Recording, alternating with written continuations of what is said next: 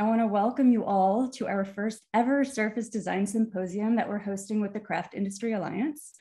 This is our first class of the day. It's all about how to create a seamless repeat in Illustrator, and I am thrilled to introduce you to your teacher, Esther Nariyoshi. She is a surface designer, illustrator, top teacher on Skillshare, and she is just amazing, and I'm so excited for her to get started. If you all have any technical questions, just keep it in the chat and put a capital Q, just so we can keep track of the technical questions as she is going. But I want to remind y'all that we're recording this and you can watch it back again and again, so don't fear. Esther, with that. All right. Hi, everyone. It's so good to chat with everyone. I heard that people are tuning in from all over the world. That's wonderful. And let's get started. So if you get a chance to download, if you haven't already, this is our practice file. You can follow along with the exact image and steps and all the assets. But if you want to do your own doodle, that's also perfectly fine. So we're going in to digitize our doodle as our first step. So in the middle of our canvas, we have basically a picture that I took from just a few brush strokes that I made a few days ago. So you can just take a picture against a white background and then upload it to your Illustrator. Now we're gonna basically translate our picture into vector graphics so that we can do all the magic within the program. So if you are using a different graphic, your own doodle, you wanna make sure you embed your image. To do that, it is on the upper left-hand corner. You can click on embed. I already did that, so we can get started. The first step we want to do is to do translation. We want to translate this image into vector graphics. To do that, we're going to use a function that is called image trace. And you can come over to Window, and in the drop-down menu, somewhere in the middle, it says image trace. This will give you a dialog that looks like this. Sometimes it grays out. All you need to do is to just click outside and click on your image again, and you will see all the fun little sliders. The image I have right here is black and white, and that's the result I want to have. It's just one color. But if you have intricate watercolor, you can click on the mode.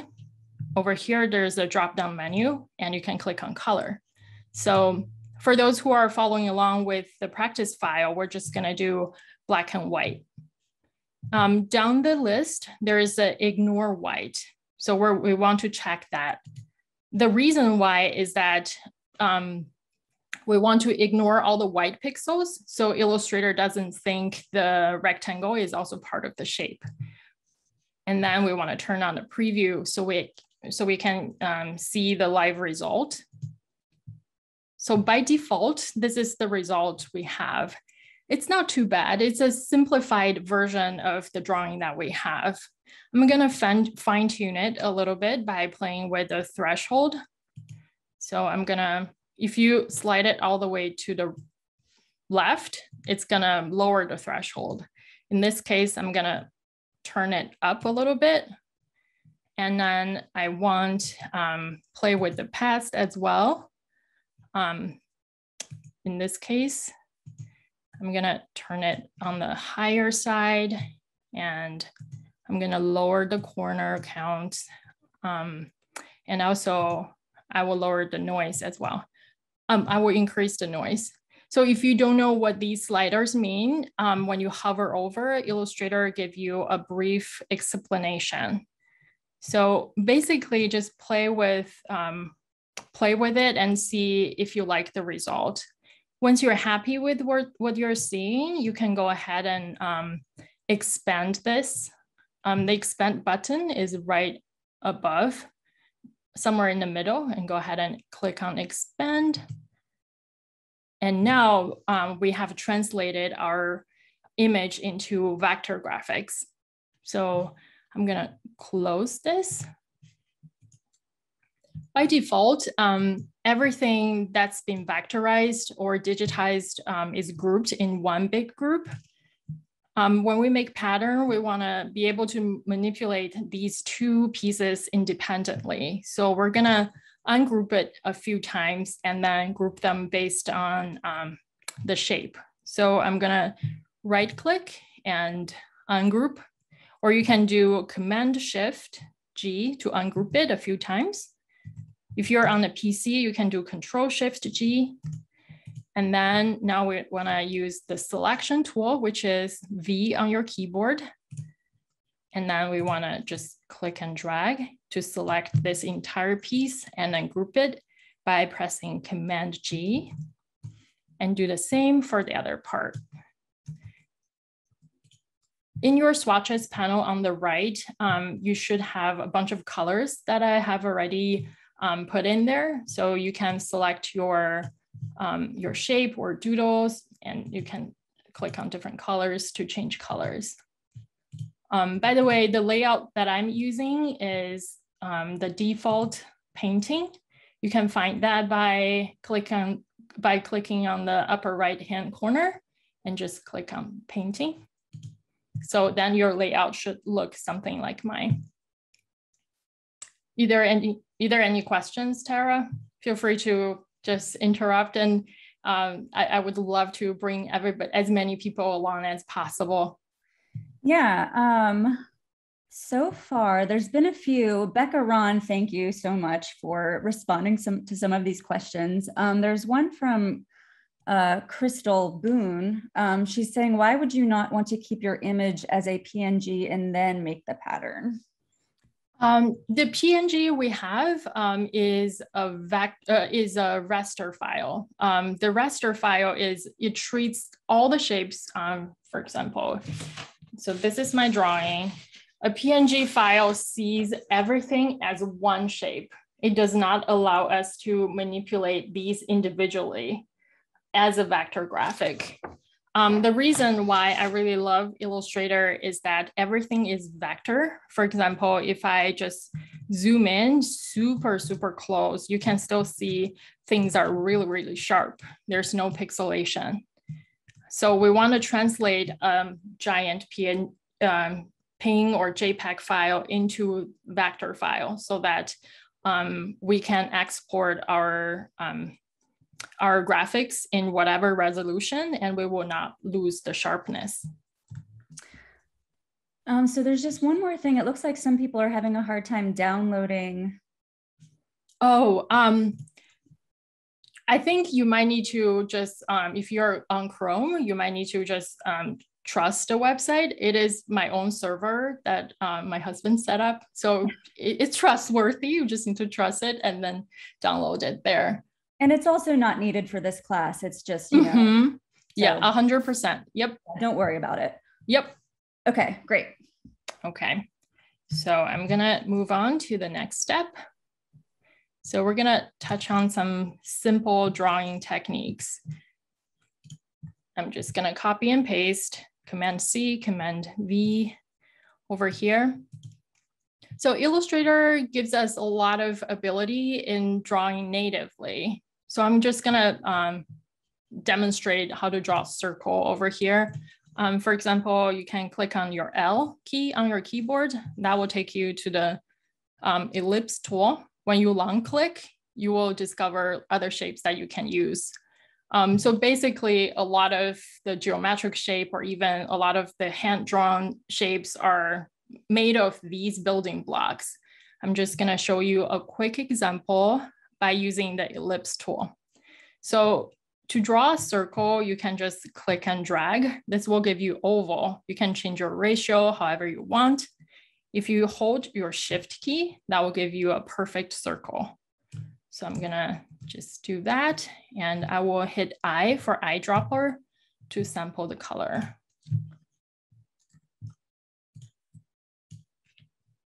So this circle looks very perfect. If that's what you want, great. I liked it to be a little more organic. So I'm gonna do a bit of kind of Play-Doh, what I call. So what I'm gonna do is to use the warp tool. The keyboard shortcut is Shift R. That will take you to this odd looking shape. So I'm just gonna, like how we play with the Play-Doh, I'm just gonna click and drag to push the boundary a little bit to make my shape look more organic. So it look like hand drawn. So I'm gonna put it behind. Well, actually I'll put it aside for now. If you wanna draw freehand, you can use blob brush tool. The keyboard shortcut is Shift B. It is usually hidden under the paintbrush tool. So if you see your paintbrush tool and then you can just long press, you will see this blob brush tool. If your panel doesn't show all the tools that's needed, you can always click on the 3 dots here and click on the hamburger menu to select the advanced. When you do that, you should be able to see all the tools. So I'm just gonna draw a tiny stem on each side of my flower. I can move this down a bit. So I'm gonna draw some pretty symbolic petals over here. As you can see, my actual lines are not super smooth, but I actually set this up as kind of autocorrect. If you double click your blob brush tool, you can change the smooth value. So I usually leave it somewhere in the middle or a little more smooth, depending on how polished I want it to look. So just go ahead and draw this. I'm just using my mouse right now. If you have a tablet, that would be even better.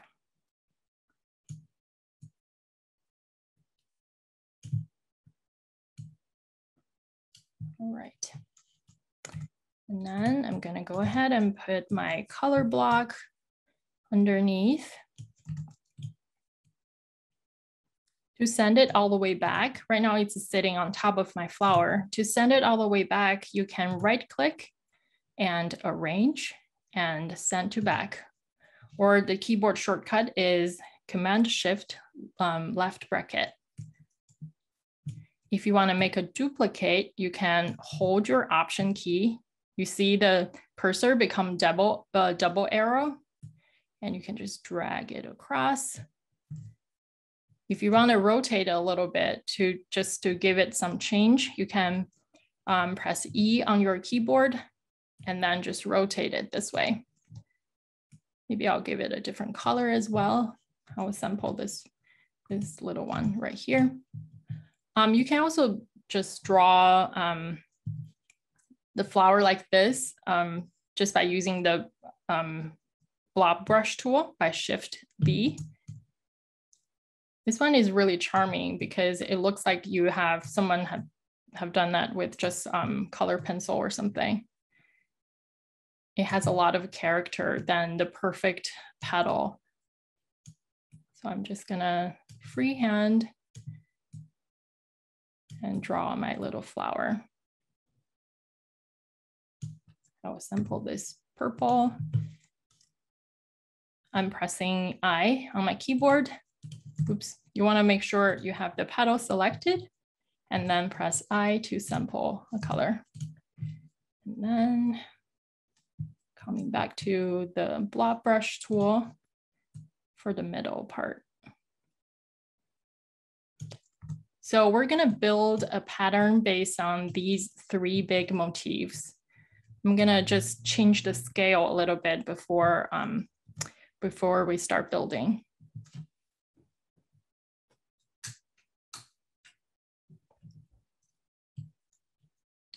To rescale it, you can select it and press E for free transform and hold your Shift key so that you lock your ratio. I'm gonna do this. And before we move on, I wanna group this as a group. So you can select it and Command G. Same thing, Command G, and for this one. So now I'm gonna, if you haven't saved your file already, go ahead and save it. It's always a good habit to save your file. So I'm gonna select all of them and press Command C and bring it to the next slide. Okay, so now we're ready to build a pattern. Before we do that, let's talk about what is a pattern. So if we look at a wallpaper or someone's beautiful dress, it has some repeating element, right? If you look at this very simple geometric pattern, we see the circles, every element is repeated. If we can just select each little rectangle and pick it apart, each one of these is called a repeating pattern. So it's a building block, kind of like Lego for our pattern. So our goal as a pattern designer is to build a beautiful repeating pattern and tell Illustrator to repeat this from left to right and from top to down. So let me just turn on my notes for a moment. So this is what we talked about.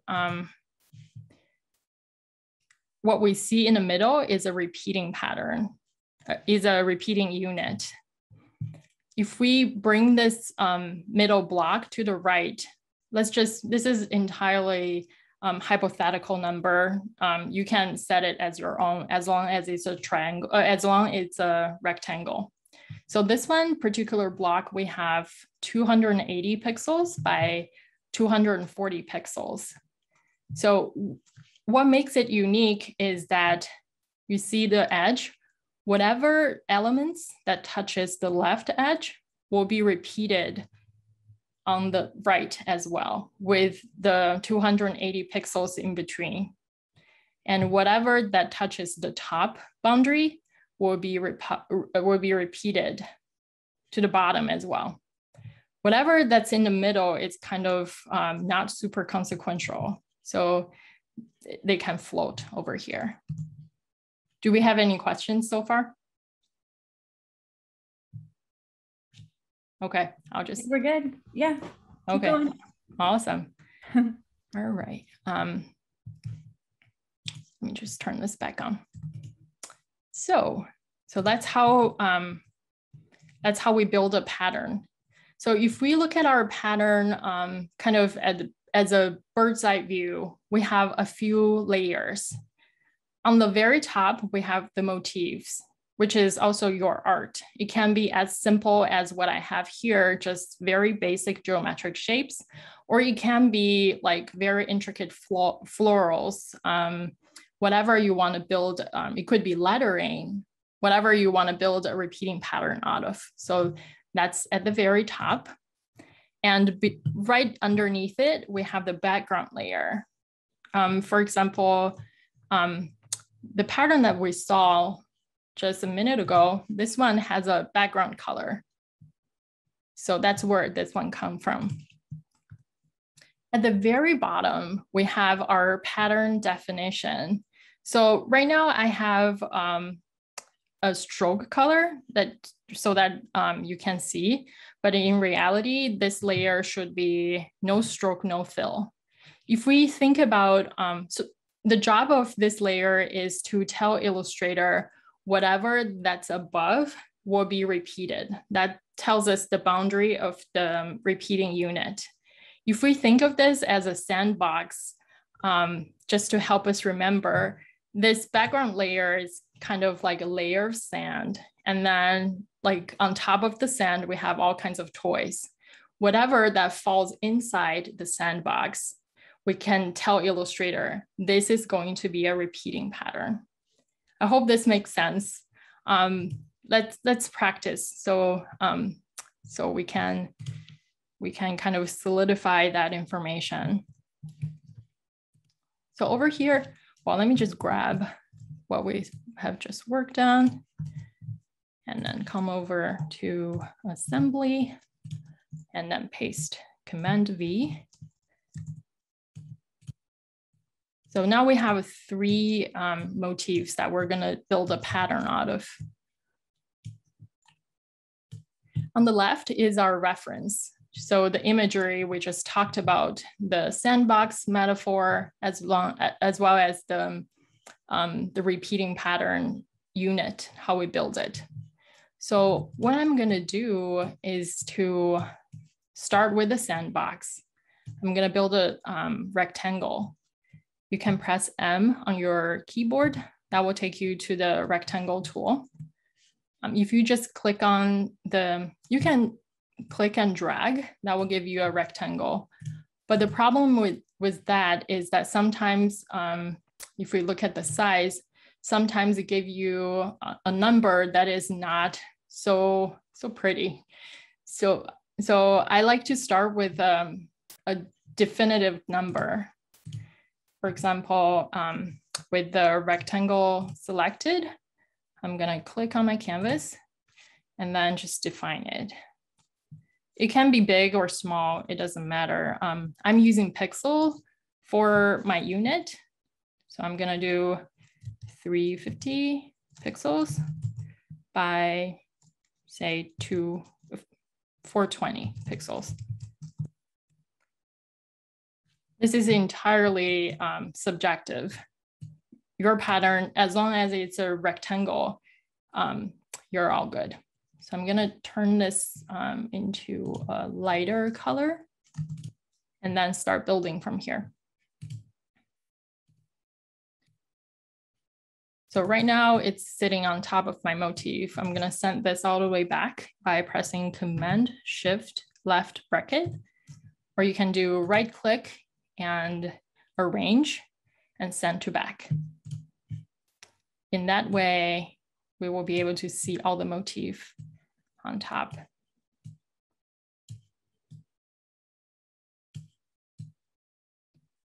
If you want to rotate, you can press R on your keyboard, or you can do E on your keyboard. That will let you see the bounding box. Sometimes it's easier to see with the bounding box. Whenever you want to flip an item, you can press O on your keyboard. That will give you a mirror image of your motif.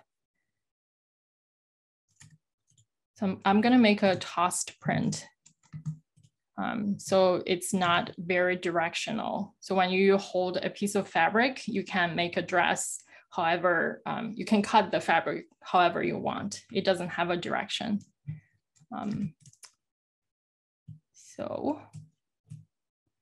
Okay.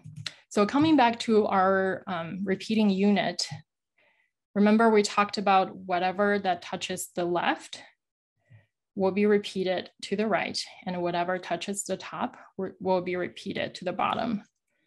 I'm just gonna write down the dimension we just created so that I can keep in mind. Okay, there you go.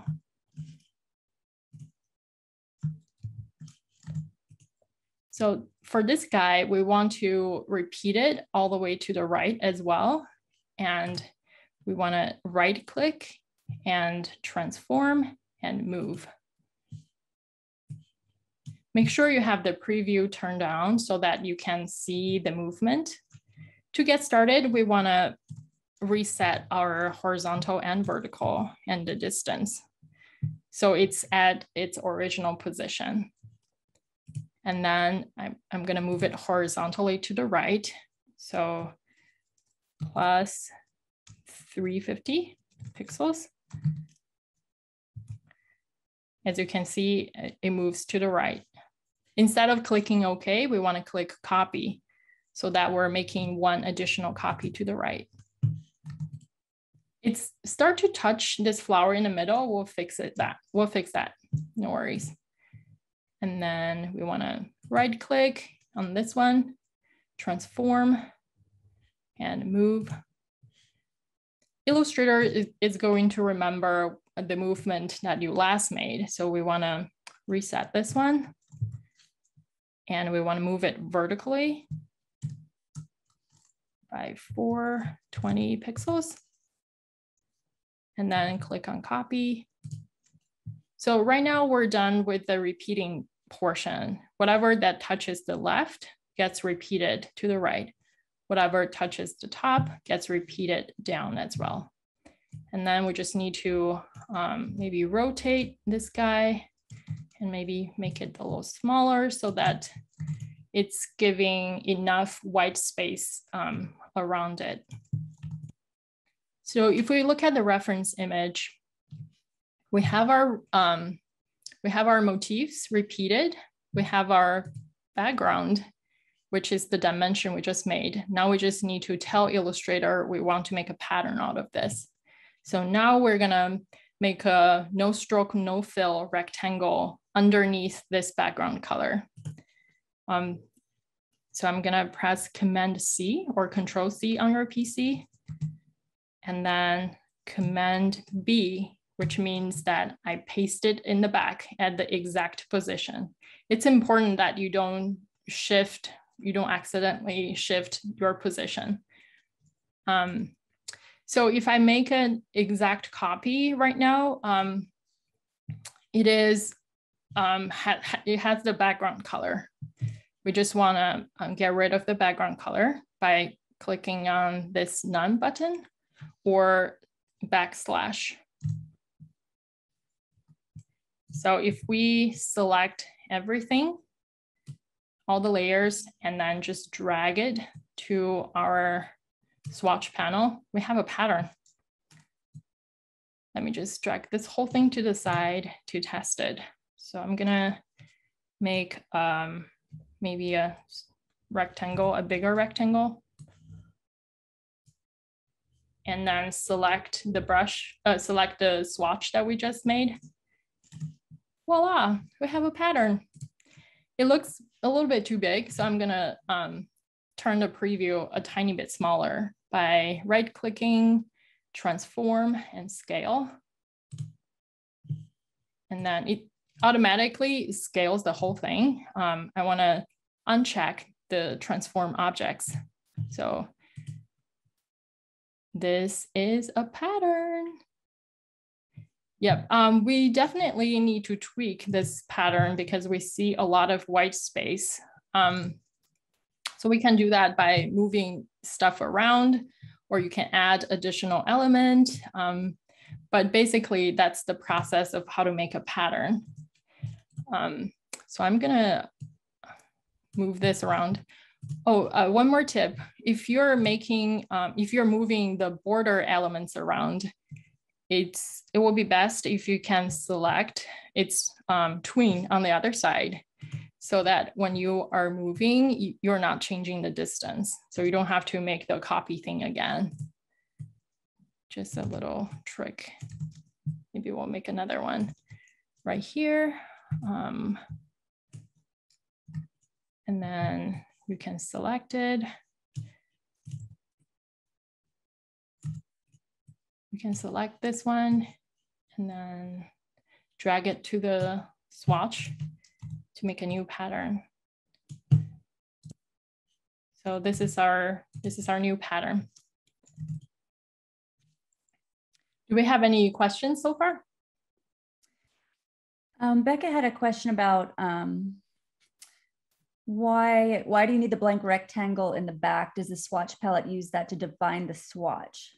Mm-hmm. Yeah, that's exactly. Oh, thank you, Phil. I just saw that you responded. It's so hard to keep up with these chats. I really appreciate you all community answering these questions as they come up. Everybody loved your sandbox metaphor. Oh, I'm so happy. Yeah, so my mind needs some metaphor to help me understand. So the sandbox is what really clicked for me. So I'm glad it's working for you too. So Sherry is saying that hers did not work, that there's white spaces between each of her repeats. Is there like a troubleshooting? Yep. So what you need is probably you want to make sure your no stroke, no fill is at the very end.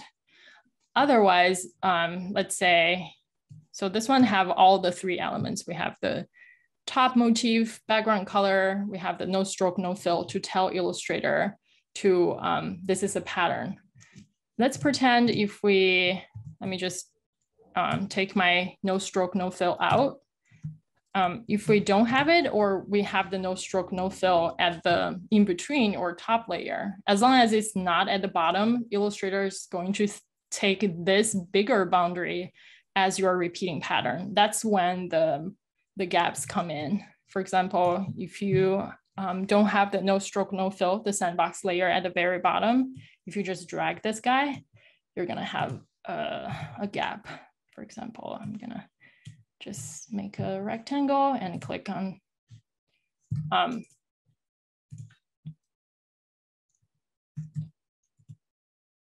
well, oh, I see what happened. I locked my layer by accident. So there you go. Okay. And now we, oh, I guess maybe Illustrator becomes smarter.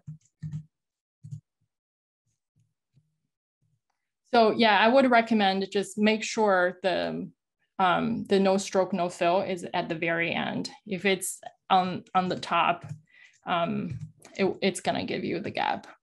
I don't know why my illustrators keep doing the right thing, even I did it wrong. But normally, if I forget to send it to the back, it's gonna give me an issue with the gap.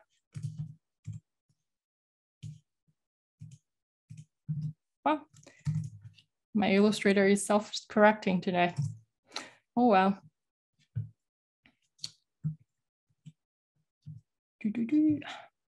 So let's see, fun with colors. Let's just say that you have created a pattern that you really love. This is what we had before. And say that maybe I want to create a second or third colorway to kind of go together with it. To do that, there is a real fun trick that you can use.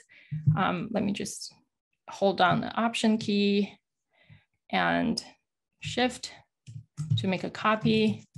And you want to click on the color wheel, which is recolor artwork. And then this will take you to color workspace.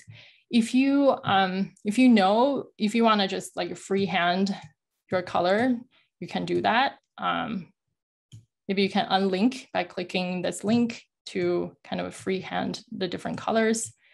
But I like to predefine my colors and then and save them as little groups on my swatches panel, and then click on the advanced options. And then this will give me a different alternative. For example, if I want to use this color group. Okay, if I want to use this one, you can do that. Say that you like the composition, you like the combination, but not so sure about the placement, you can click on this button right here. It's called randomly change color order. This will still stick to the 5 colors that you selected, but we'll just rotate the colors randomly. Say that you really like this one, but you wish the yellow is a little brighter. You can just click on this yellow and then tweak it that way. You should be able to see the live update. Once you're happy with your result, you can go ahead and click on OK. And as soon as you click on yes, you should have a new pattern added to your swatch that has the new color combination. All right. Do we have any questions? If not, I'll just move on. Give me 1 second. Do you design in RGB or CMYK colors? I do design in RGB, especially I think it's compatible to Spoonflower printing. It's more vibrant, unless somebody require you do CMYK. I always do RGB because it's just more vibrant. There's also some scale questions on how to figure out scale when creating repeating patterns. Some people are feeling confused with how this tiny rectangle is going to actually fill a yard of fabric. Yep, that makes perfect sense. Let's go back to this. I don't know if you have the ruler up here on top, the one with the small numbers. When I try to decide the scale, I'm gonna right click and change it to inches or centimeters, however you want. And then you can see the estimate of your fabric size. For example, let me just show you real quick. I think the Spoonflower swatch is 8 inches by 8 inches. Is that correct? Yep. Right. I'll do 8 by 8 just to give myself a frame. So if I were to print my pattern on the swatch, it's gonna look roughly like this. Okay, I'm gonna use a different pattern. So if I want to print it a bit smaller, say that I wanna make a quilt out of this and this look too giant, what I usually do is to right click and transform and then scale, uncheck the transform object, scale it, keeping in mind this is an 8 by 8. So say that I like this smaller scale a lot better. So I'm gonna click on OK. So what I will do is to grab my pattern and then drag it to my canvas and click on E on your keyboard for free transform, or it looks like this, free transform tool. Grab one of the corners and hold shift to make it smaller, to roughly roughly match my target size. If you want it super exact, you can compare this against the ruler. But normally I don't need to make everything super exact. So, and then I will make this a pattern block and export it as 150 DPI. Speaking of export, let's see how we do that. So I'm just gonna make this a bit bigger so we can all see. So right now I'm gonna switch to the outline mode so you can only see the outline and not be confused about all the boundaries. So let me grab my reference. It's always helpful to keep these in mind when we export.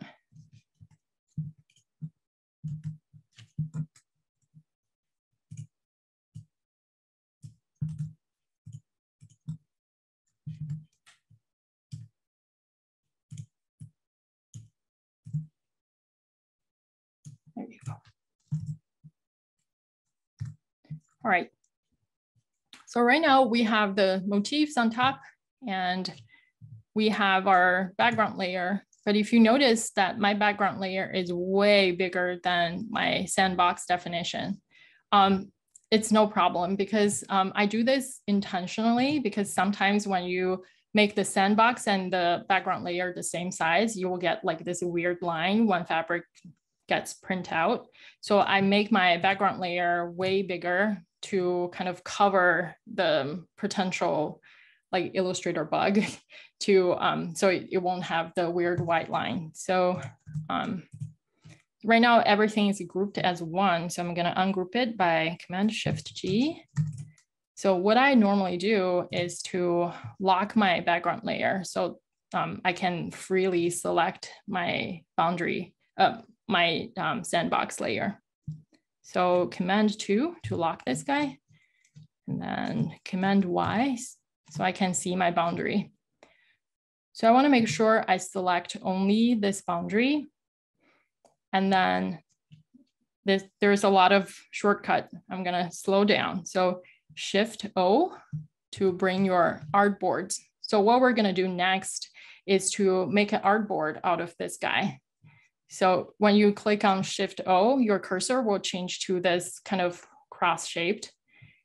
You just click on this boundary, and this will turn this boundary into an artboard. So all you need to do is to export this artboard, which in my case is the number 10 artboard. I'm gonna click out of it and then Command Y so I can see everything. You can see we just made an artboard out of our sandbox layer, the no stroke, no fill. So when you export, you wanna click on File on the upper left-hand corner and then Export and Export As. And choose your place. We wanna use the artboards and we want to select the exact number. If you have multiple, you can separate them with commas, but I'm just gonna do 10 because we have only one and export it. So Spoonflower asks for 150 PPI and we want to art optimized. This is not super relevant. I will go with white or transparent, either way, it's fine because we already have a background color. And then just click on OK. So that's how you export it. I've done this exact process a few days ago and I ordered my sample. And this is what came back. It's a lot smaller than what we're seeing on screen right now. And I ordered this as a fat quarter to make a little travel bag for myself. I've also provided a template for you guys. So this last one here is the template for to print a fat quarter. So if you were, I know many of you guys probably sew. I have a sewing machine somewhere in the back. If you just click on one of the color blocks and click on your pattern, the pattern you just made, and print this as fat quarter and print it out from Spoonflower, you should be able to have something that you can cut it out and you can sew as one of those baggies. This is not my design, but this is what you can do ultimately, is to make yourself a little travel-sized little organizer to put in your carry-on. So this is super fun. Yeah, that's the process. Okay, so that was amazing. I've been trying to keep up with the Q&A and the chat and so if anybody has a question that was not answered, could you go ahead and pop it in the chat right now with a capital Q? Just so if you have any technical questions for Esther or any other questions for Esther. All right, Esther, Crystal has a question about what your opinion is on the pattern tool in Illustrator. Ooh, I'm so glad you asked. I love pattern tool. I just really love. What I use pattern tool the most is when I make a more complex pattern. For example, I'm just gonna quickly demonstrate how I normally use it. So remember, we have to do like several different versions, say that several different versions for the composition. So we change a little bit and we drag it to the swatches and then we test it out. With the pattern tool, you can actually see everything on the fly, but it does require a few extra steps, which I cover in my Skillshare classes. It might be too long for webinar for beginners, but I love pattern tool. I'm just gonna show you some example real quick. Say that my group of things are much more complex. Something like this. I'm gonna select it all and then come over to object and pattern and make. So what this one gives, I'm gonna zoom out by pressing Command-. So this one allows me to see how my composition looks like in a bigger view. So I'm gonna change my copy to 9x9. So you can almost preview what this looks like on the fabric. So you can duplicate stuff, fill in the holes, change colors on the fly. For example, like this, and then rotate it.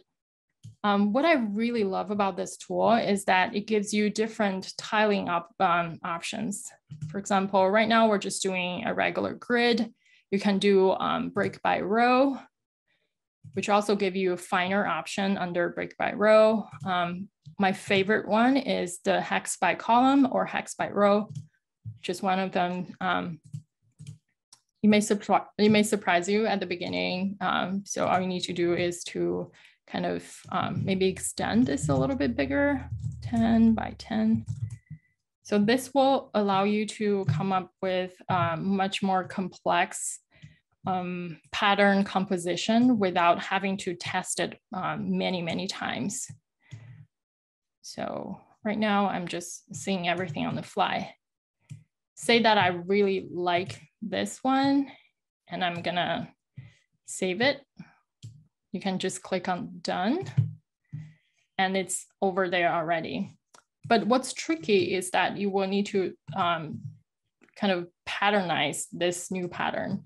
If you export it, what I did is to click on the new pattern and just drag it to my artboard.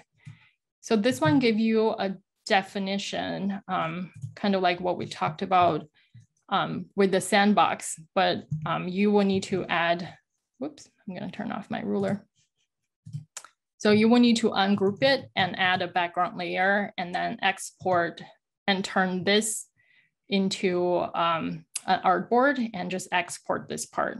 But yeah, it's a little bit too informative for a beginner, but yeah, I cover it in detail in my Skillshare class.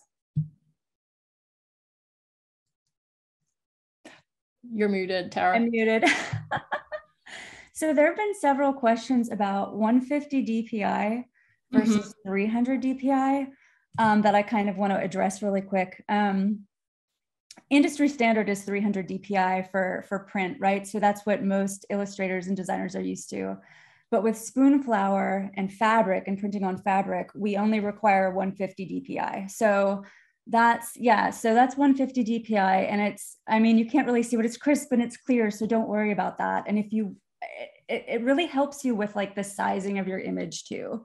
So if you upload at 12 inches by 12 inches at 150 DPI, when you upload that to Spoonflower, you will get a 12 inch by 12 inch repeat, if that makes sense. If you upload, you can upload at 300 DPI, but if you do that, your swatch will be double the size. Does that make sense, Esther, what I'm saying? Yep. Exactly. And what I normally do is to make a pattern that is way bigger than I wanted. And then just after you upload your pattern, you have the option to size it smaller. You can always size it smaller. And then once you're happy with the new scale, you can save that layout just on Spoonflower website. And if you want to like sell multiple version of your pattern, you can sell maybe like upload the biggest that you have and then upload additional 2 copies for medium size and smaller scale. So that's always an option. And sometimes people will request, can you rotate it 90 degree, which is it just help you to monetize one pattern with different options for different applications, I guess. Okay, so Lori Rudolph is asking, do you ever use the transform panel in Illustrator to make your duplicate motifs on the X and Y axis versus using the move tool? I just get used to using the move tool. I guess what you're talking about is, let's see, let me just go back to here. Say that you make a rectangle here, right? And then you can use the transform. So what this one does is that you can define the exact width and height with the definition, with your target goal. Say we want this to be 8 inches by 8 inches. You can always do that. It's just a matter of preference. In Illustrator, there are always more than one thing, always more than one way to do the same thing. So if you find yourself always creating like the same repeating size, you can even turn the move into an action. You can record it as an action. So every time you want to apply, you just click on window and then actions, it will move it for you. Yeah, for example, I'll just give you a quick example. I have a dot here, and this is one of the actions that I saved. I can just hit one play button, and it will just make 6 times to the right with 100 pixels in between. So whenever you do things multiple times, like on a regular basis, you can always record it as an action. All right, so someone had a question super early on. They use Procreate largely, but they want to make their patterns for their Spoonflower shop in Illustrator. Their question is they use a lot of brushes and texture to create their artwork in Procreate, and they're worried about digitizing them in Illustrator. Yep, great question. I use Procreate all the time. I mostly do my drawing in Procreate. So my recommendation is that really take advantage of the layering. So like organize your motifs with layers and then bring them back layer by layer. So instead of digitizing the whole image, which kind of sometimes can overwhelm Illustrator, you do it layer by layer and kind of reconstruct your final artwork that way. So just the same way that we did at the beginning when we did image trace. But sometimes if you like use super light colors, like say like super light yellow, and the image trace doesn't really pick up that color, you can always color it black. And then what this one does is that it will give Illustrator more contrast. So the image trace can pick up the boundary better. And once it digitizes the shape itself, you can recolor it back to your original color. So just remember, like do layers and implement them, digitize them layer by layer. And then if the result is still not ideal, you can color them black and then digitize it or recolor it later. Therese is asking a question. I'm not sure if I quite understand it. It says, do you need to bring the Procreate into Illustrator to submit? Are you asking about like how to import it? Maybe. Yeah. What I do, well, different designers do it differently. What I do is that I would batch export. I would turn off the background color. So everything is transparent in Procreate. And then when you hit export, to Spoonflower. She's asking how to Spoonflower. So thank you, Teresa, for clarifying. If you already build a Procreate image, if it's already repeating, you can just upload that image as a JPEG onto Spoonflower. If that makes any sense. Yeah. To follow up. Yeah. Someone was also asking, I don't know if you're up for this, but someone was hoping to see you doing some freehand drawing with your mouse, some flowers. You could totally say no. That's difficult, Stephanie.